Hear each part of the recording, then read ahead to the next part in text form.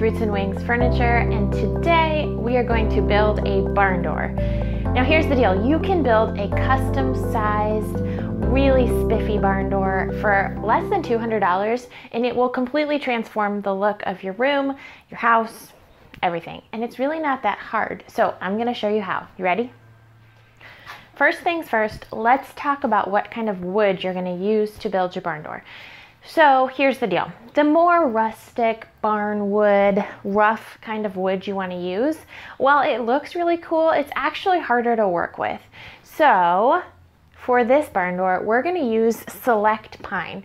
This is just from the lumber store. I bought it at Home Depot, and it is really nice pine. It's really straight, generally speaking. There are not a lot of knots. There is grain, but it's really nice and clean, and that's going to help us not only give us a really nice finished product, but also it's just going to be a lot easier to work with. So if it's in your budget, you can spend a little bit more, get a really nice cut of wood. This is the kind of stuff you're going to want to look for. Let me show you one other trick. Anytime you go to the lumber yard or the hardware store, you got to know how to get a straight piece of wood. And especially we're building something like a door, this is really important. You can't have a piece of wood that's halfway bent over or that's crooked to one side or the other. It'll mess up your whole design. So let me show you a quick trick. I do this in the store every time I'm buying wood. All you do is you grab your piece. If it looks nice, we're good. Now, sight your wood, and all you do is stretch it out in front of you like this, get your eyeball up on the top, close one eye, make sure your line is straight down to the bottom. You'll be able to see really clearly if it is crooked to one side or the other, if it's got a little angle, if it's warped. This is how you see it. You'll be able to see it really quickly. And it's deceiving. You can pull that board out and think, oh, this is a nice board, it's so straight. As soon as you sight it, you'll know if it's actually good or not. So sight your boards. It only takes a second. Sight your boards before you even put them on your cart, and you'll be ready to go. So we're gonna work with Select Pine for this one. It's totally up to you what you wanna work with. This is what we're gonna do. And like I say, it's a little more expensive, but it's well worth it in the prep. So let's get started. Step 2 is to measure and cut. I've got a whole blog post explaining just how to measure your space for the right kind of barn door, so you can refer to that. So we are going to measure twice, cut once. And I'm just going to cut each piece of wood here on my chop saw. For a full supply list of everything you will need to create this awesome finish, check out the description below this video.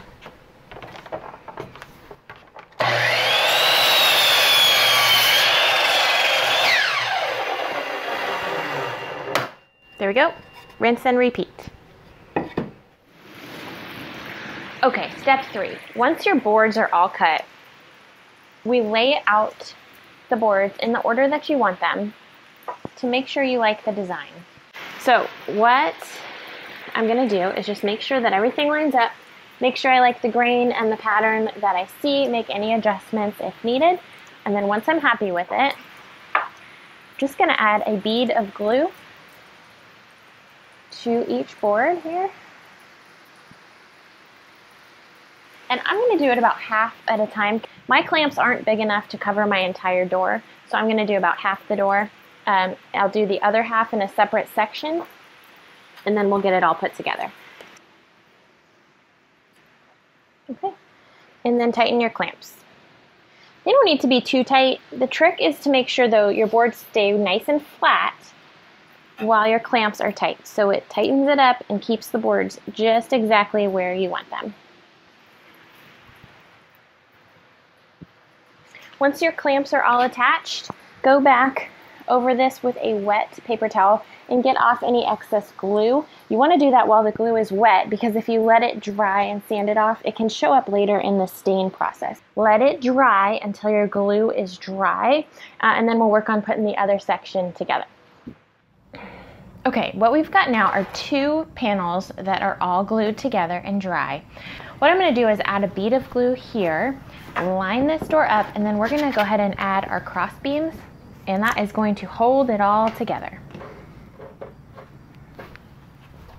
I'm gonna line up and measure the cross beams so that I can cut. And on this end, this is actually the top of the door. We're gonna have 2 cross beams right next to each other, and that has to do with the hardware. And then 1 piece at the bottom. Line this up. Okay, my pieces are measured and cut, so we are just going to glue each of these.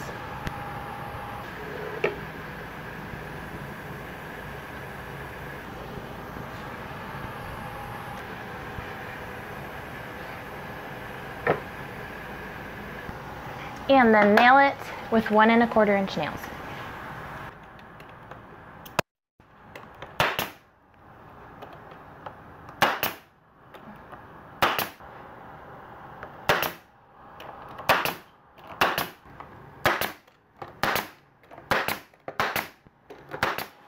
Okay, now that these are glued and nailed, these will act as our clamps to hold everything together. Once this is dry, this will be nice and solid. The last part of the building is just to add my cross beam. Again, this is completely up to you in the design that you want to have. I like to just run mine across from top to bottom, and I line it up and mark my angle, and then just give it a cut.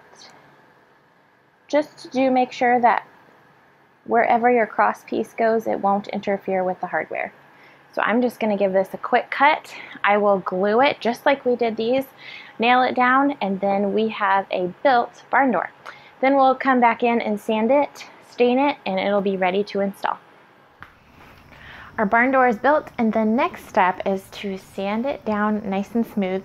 Pay special attention to anywhere you might have gotten some glue dried on, and smooth out the edges or any of the cut lines and marks. So I'm going to sand this. I'm going to use my pad sander with 120 grit sandpaper.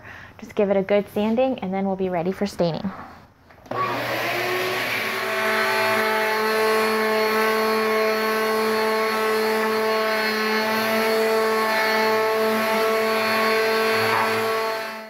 Alright, I've got it all sanded and dusted off, and now we're ready to stain. I am going to use my very favorite color stain. It is a custom mix of General Finishes, Antique Oak, and Walnut. That's about a 50-50 mix, which is what I've got mixed up here in this can. I'm also using a stain pad. Since we have such a large surface we're going to stain, a stain pad really helps you get the stain on there nice and quick. I've got a rag handy just to wipe off any excess, and I'm wearing gloves so it doesn't get all over my hands. Let's just get going here.